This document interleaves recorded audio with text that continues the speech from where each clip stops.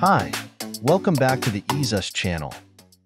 Alright, Alex, you've got this. How hard can it be to record some audio on Windows 10? You think I'm overthinking this, don't you? Yeah, okay, let's see what my options are. So, you want to record audio on Windows 10, huh? Whether it's for a podcast, capturing some sweet tunes, or just making sure you don't miss a single word of that important meeting, you've got options. Let's dive into a few methods and see which one suits you best. First up, the Windows Voice Recorder. It's free, it's already on your computer, and it's as easy as pie. Free, already installed, now you're speaking my language. Just type Voice Recorder into the search bar and hit enter. Found it. Boom, there it is. Now, just press the big microphone button to start recording. Want to pause? Hit the pause button. Ready to stop? You know what to do. Hit stop. Testing.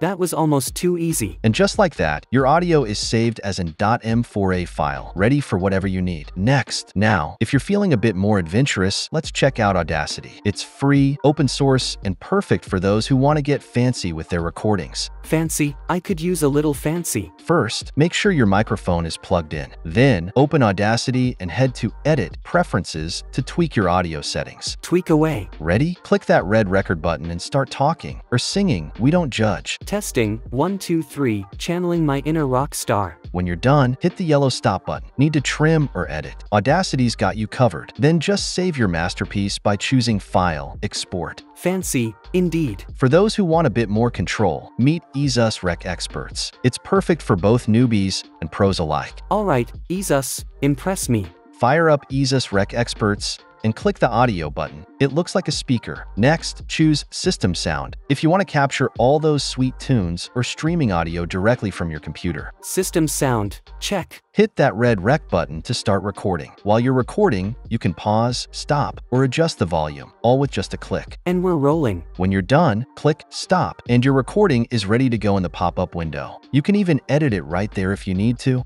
Okay, now that was easy and powerful. Ready to go pro? Stereo Mix is here for you, but it does take a bit of setup. Think of it as the boss level of audio recording. Boss level, challenge accepted. First, enable Stereo Mix by going to Settings, System, Sound Control Panel. Under Recording, find Stereo Mix, right-click, and select Enable. Found it and enabled. Now, open any recording software, like the voice recorder we used earlier. Select Stereo Mix as your input, and you're ready to capture all the system sounds on your computer. Here goes nothing. Hit record and let Stereo Mix do its thing. Once you're done, save your recording and give yourself a pat on the back. You've mastered the boss level. Boss level, conquered. So there you have it, 4 ways to record audio on Windows 10 from basic to boss level. Whether you're a casual user or an audio aficionado, you've got everything you need to make your recordings sing. Now go forth and let the world hear your voice. Thanks, mysterious narrator. Time to get creative. Thanks for tuning in,